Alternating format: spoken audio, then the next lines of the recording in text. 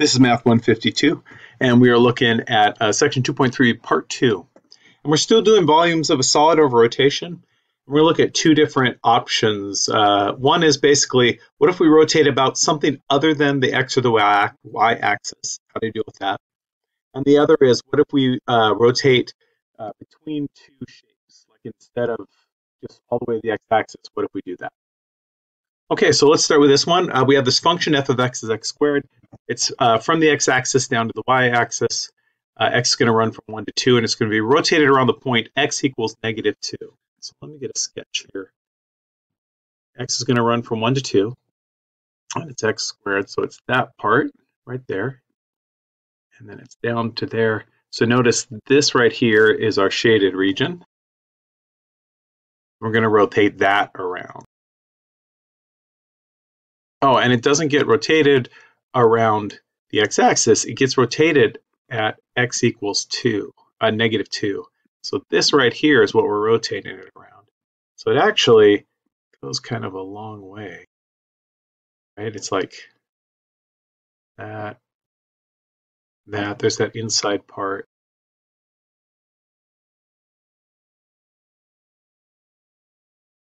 So it looks like basically this shape right here. We know that we are doing this around basically the y direction. So we're going to do everything relative to x. So we have this change in x. There's our dx. And our disk would come around like this then. Cylinder, I should say. And so let me sketch what I've got for my cylinder. So got that little distance right there. I notice that the height is just the function, so that's just still an x squared. But now the radius, right? The radius isn't going just from the y-axis. If it was, that radius would be x. That distance is x. But notice it actually is centered here at -2. It's not drawn real well. That should be the middle of the shape. So here, let's just cheat a little. Boop, boop. This distance is 2, and that distance is x. So the radius, you can see it that way, is actually x plus 2. One way to think about that is how far apart are these? Like this is at x, this right here is at x, this right here is at -2, and to get a distance between two things, you could subtract x minus -2, which is x plus 2. If I cut it and lay it out flat into a rectangular box, there's my change in x, there's my x squared, and notice this is the circumference of the circle, so 2 pi times the radius. So those are what I'm adding up. I'm going to let it run from 1 to 2. There's my setup, and then from there I can go ahead and do that integral and get my answer.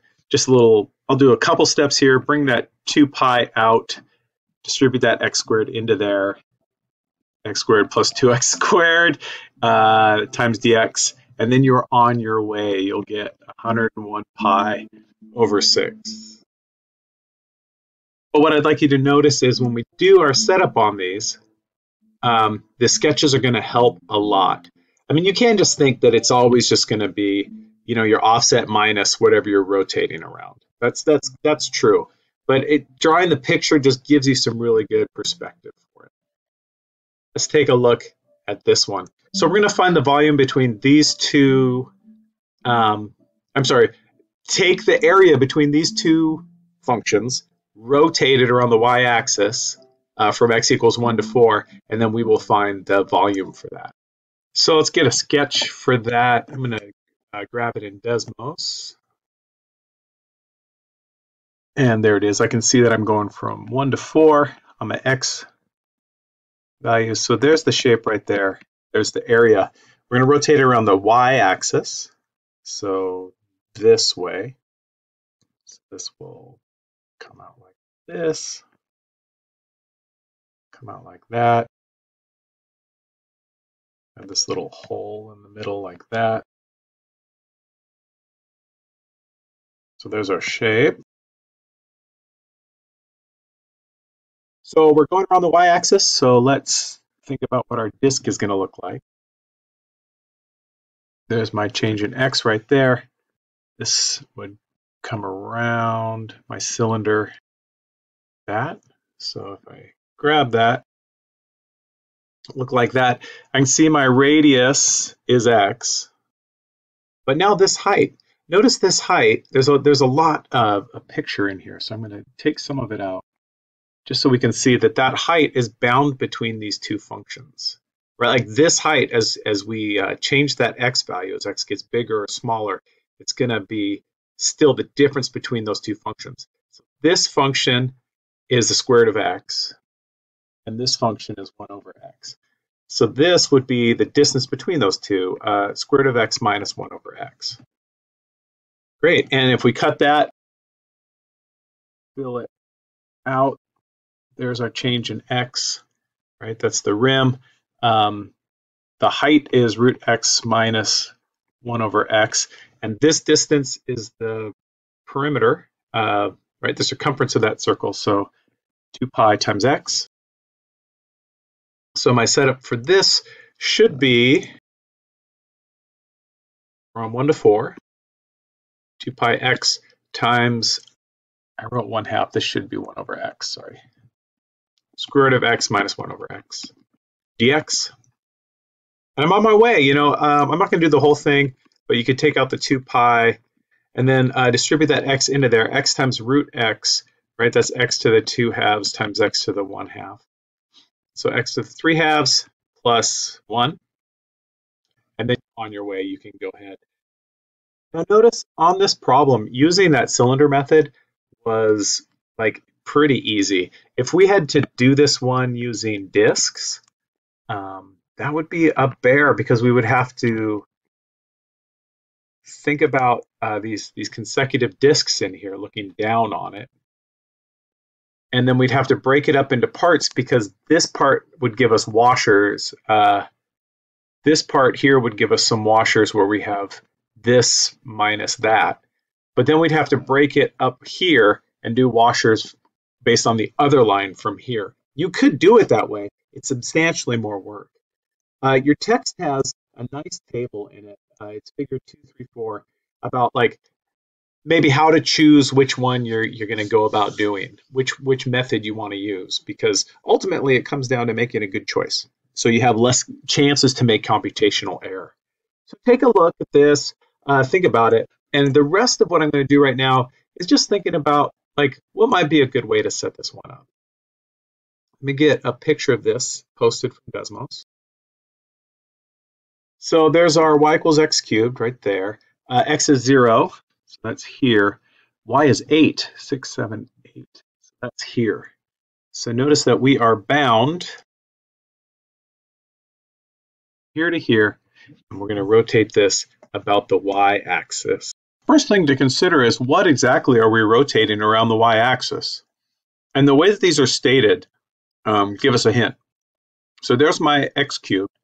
X equals 0 is here, and y equals 8 is here. So it's the area that's bounded by those conditions. So it's this area right here. That's the part that is that's rotated. So if we go to rotate that around the y-axis, it's going to look like this. Oh, that's not bad. It's a nice solid shape. Yeah, no holes in it, anything like that.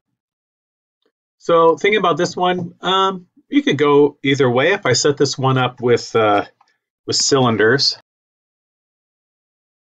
there's my cylinder, and I want you to notice, like setting this one up with cylinders,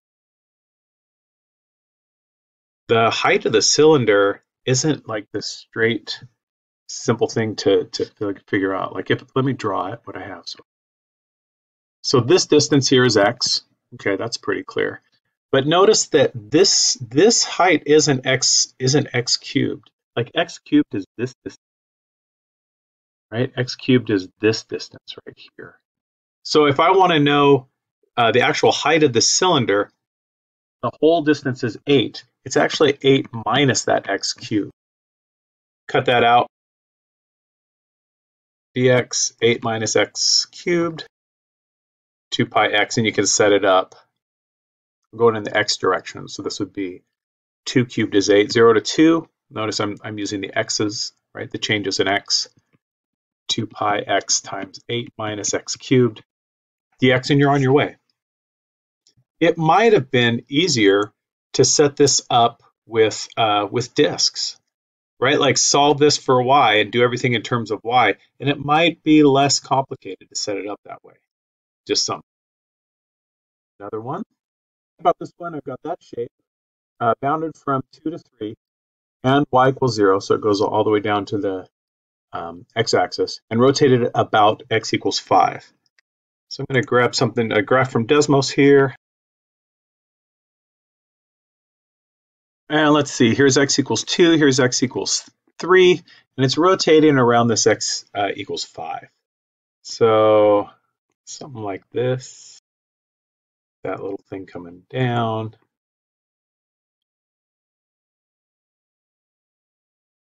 Something like this, has that little hole in the middle. All right, so if I go to do this with cylinders, I think that's a good way to do this one. Grab this, and I'd have a cylinder that looks something like that. So let me pull that out of there. Here's my dx. My height is just the function, right? It just goes straight down, so that height is 1 over 5 minus x. And now this radius, though, isn't just x, right? Because this distance here is 5, but this distance here is x. So what I want, though, is this distance. So I can tell that my radius is going to be 5 minus x. So if I cut that out, just so I can see my shapes, I have my change in x there, my rim, my height is 1 over 5 minus x, and then my width is going to be the circumference of that circle, so 2 pi times the radius. So I go to set up my integral, and I'm running from 2 to 3, 2 pi times 5 minus x, times 1 over 5 minus x. Look at that, that's really convenient. Dx, pull that 2 pi out, I got integral from 2 to 3 of just 1 of dx, and you are on your way. You end up with 2 pi. A few more setups here. It's already shaded for me, and I want to come up with the volume if I rotate it about the x-axis. So if I rotate that about the x-axis, it's going to look that. You know, to me, I could set that up using cylinders, but man, that just looks like a classic disk problem to me, right? Like I can just do this with concentric circles. I feel like that would be less work. Everything like around the x. So let's think of this as concentric circles, right? We're doing disks here. We're not doing cylinders. So this is just a collection of circles. I just have this little change in x here, right? Because it's a disk. And my radius then is the height of this, which is just this. And I'm going to add up concentric areas of this circle. So area of the circle is pi r squared. So my integral for this, and again, I'm not doing cylinders, I'm doing disks. I'm doing these concentric circles.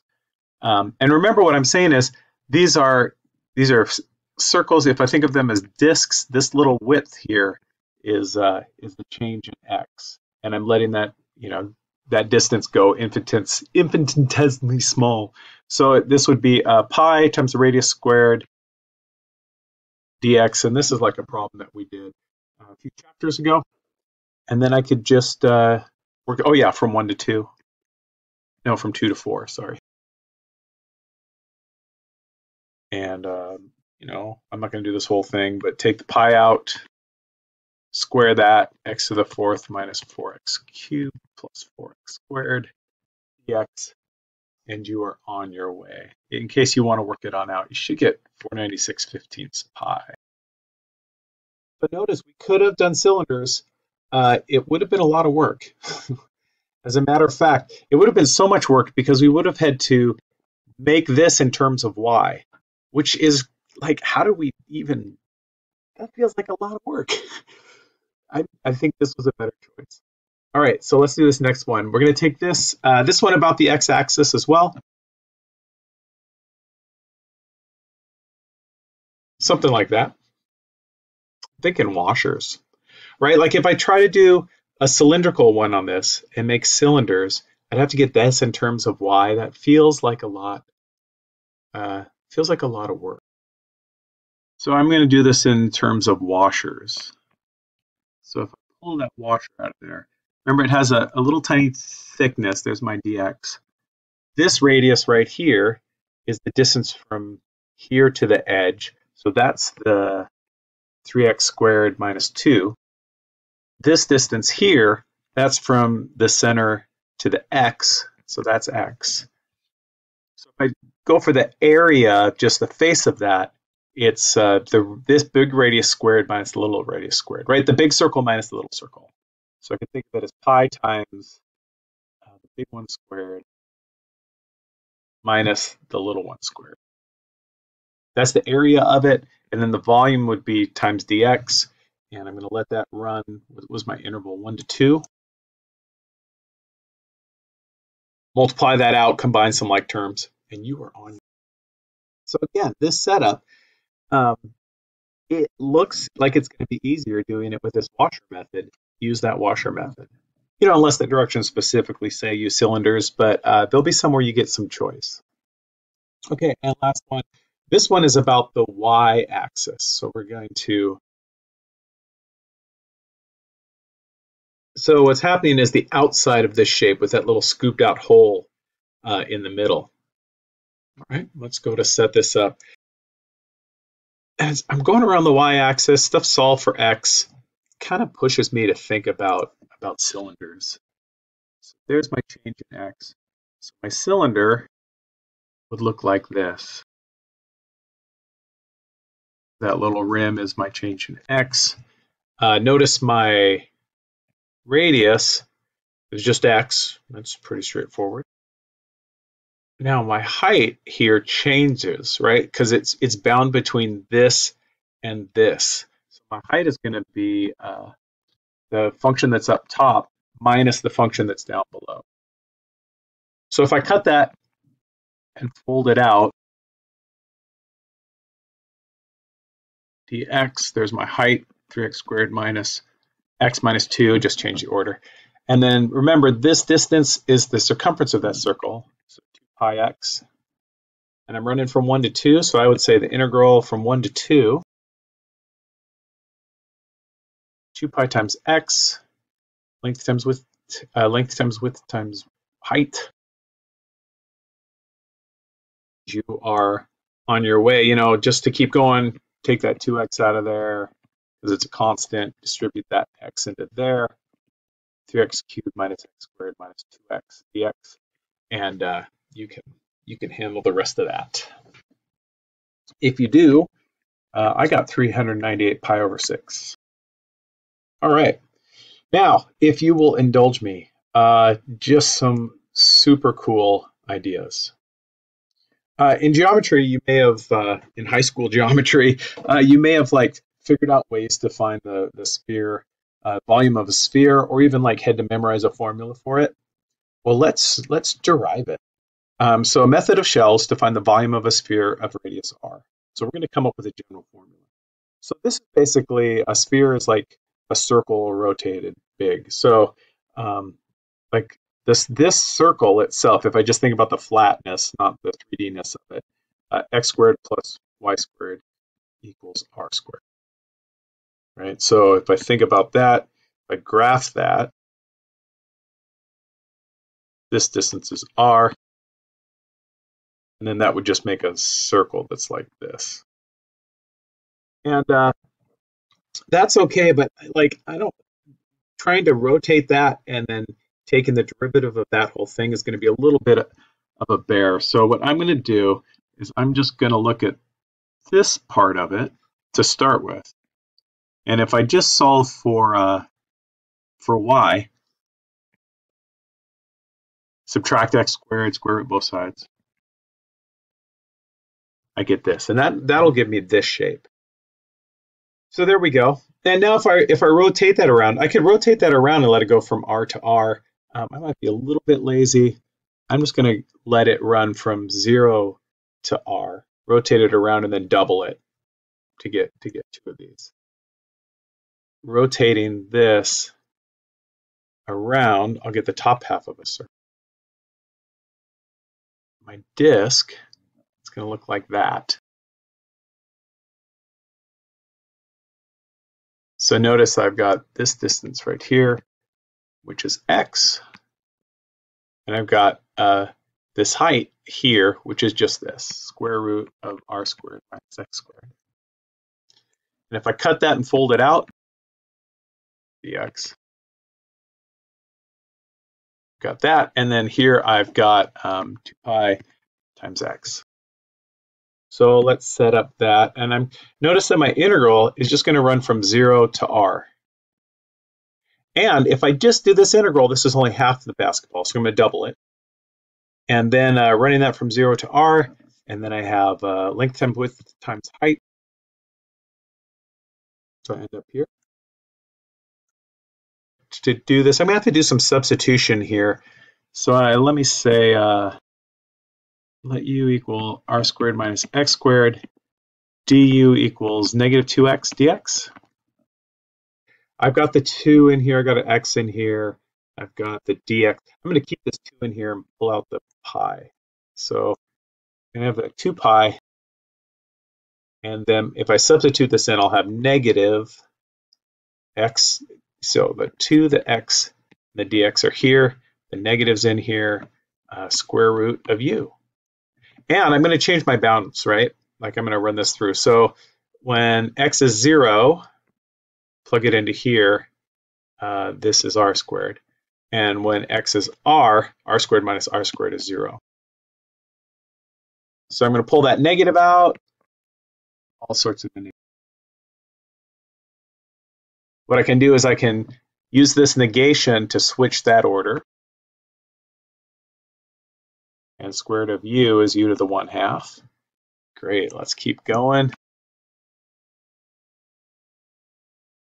So I have 2 pi times 2/3 u to the 3/2. So r squared to the 3/2 is the same as r cubed, right? Because you square root it, that's an r, then you cube it, you get that. So this times r cubed, 4/3 pi r cubed, which is the area for the volume of a sphere. So we can get these volumes, we can get like rules for these by using this calc. We can do the same thing for a cone, and I'll do a quick setup on this one just so you see the setup. If I think about putting my axis right here, basically I have this line that's rotated around the y-axis, and notice it's going from 0 to r. And pull that out of there. That distance there, that is just x. Change in x, that's a little width that goes to 0. And now if I think about this height, oh, I need an equation for this line. Well, this is, think about rise over run, h over r. So this is the line y equals rise over run x, h over rx, just like that proportion. So what that does, though, is that gives me this distance right here. H over rx does. And what I want is this distance here, but I know that the total distance is h. So notice it should be h, that total height, minus that, I think it's blue part, gives me that. So this should be h minus h over r times x, which I could write as h times 1 minus 1 over rx. Slice it open, got my dx, I got my h times 1 minus 1 over rx, and I've got this, which was the circumference of that, 2 pi times x. Notice 0 to r. All these things multiplied together, 2 pi x times h times 1 minus 1 over r times x dx. Pi and h's are just constants, so I can pull those out. And then from here, I'm going to distribute that x into there. And just to finish it, just for the form of it, so when I plug this r into here, I get 2 pi h times 1/2 r squared minus 1/3. Notice it's r cubed over r, which simplifies to r squared. 1/2 of them minus 1/3 of them is 1/6 of them. 2 times a 6 is a third. We get 1/3 pi r squared h, which is your standard formula for the volume of a cone. All right, just a little bit of application there. Take your time setting these up. Draw lots of pictures, sketch, check your answers, go back, take your time. Post any questions you have or message me.